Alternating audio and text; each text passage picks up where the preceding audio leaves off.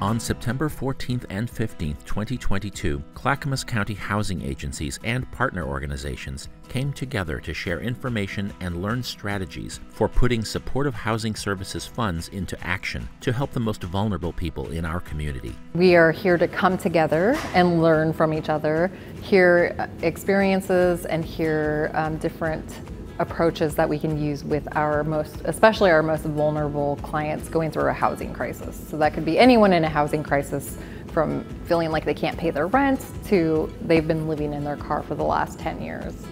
5 years ago, we couldn't offer any kind of rental assistance. Now we actually have resources and funds and start working with people who are about ready to lose their housing and really catch them before they fall into the deep depths of homelessness.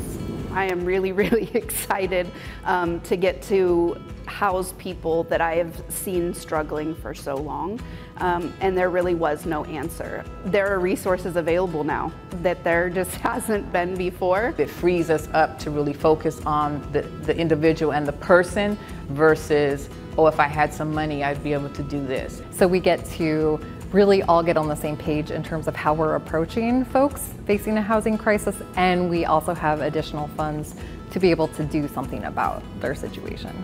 We know that there's a much larger population that needs help, and this gives us the ability to kind of reach out, to fund new programs that can reach more people, to not only fund those programs, but give them a wider population of people that they can work with.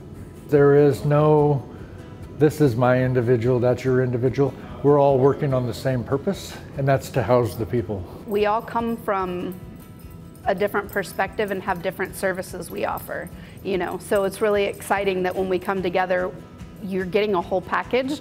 Sometimes when they come to us and then we listen to them, then we get for them like options that they're not even thinking about it. Like example, maybe food, maybe like a car, maybe transportation, maybe a job. I see better safety for the community as we house people.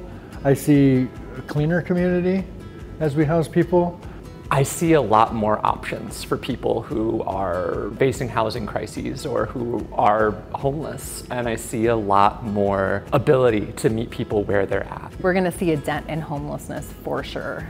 We are going to have an outreach team who's going to be out there in the camps, really knowing who's out there, who's super vulnerable in Clackamas County, and we believe that we're going to be able to end chronic homelessness.